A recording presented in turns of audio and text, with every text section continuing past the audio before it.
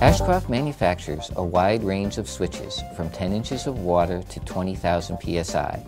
Please follow appropriate safety procedures as required by your company for the pressure range and medium used.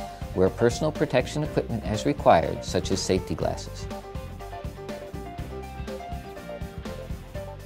To perform a set point calibration, you will need a pressure source, accurate gauge, a means to monitor the microswitch contacts opening and closing. For high pressures, we recommend using a hand pump setup. For lower pressures, shop air and a simple pressure regulator can be used, or an electronic pressure controller can be used. To monitor the microswitch contacts, an ohm meter can be used, or a light box. The light will be red when the normally closed contacts of the microswitch is closed and turn green when the normally open contact is closed.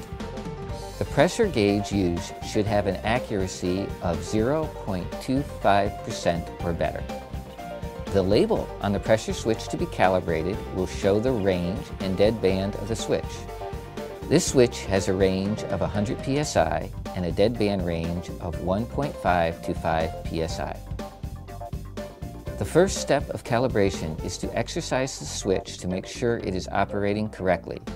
To exercise a switch, start from 0 psi and increase to full range of the switch. In this case, 100 psi, and then return back to 0.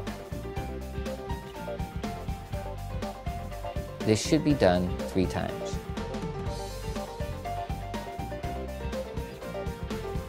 To measure an increasing set point, start at 0 psi and increase the pressure to the set point.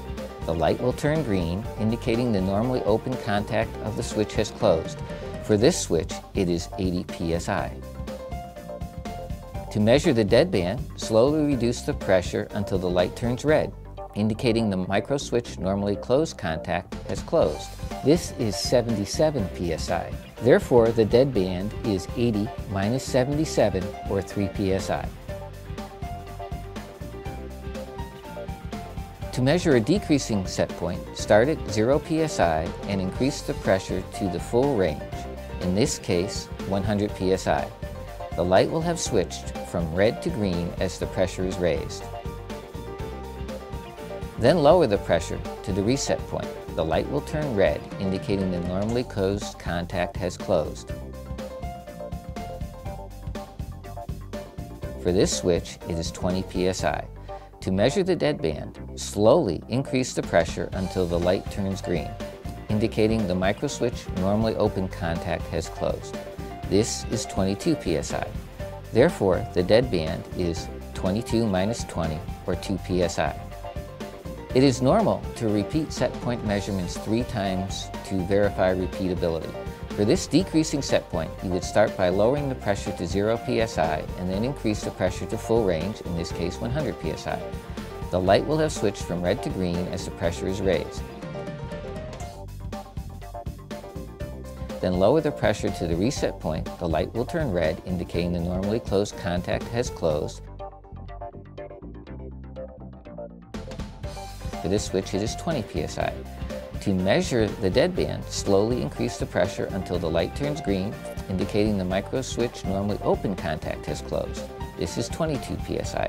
Therefore, the dead band is 22 minus 20, or 2 psi.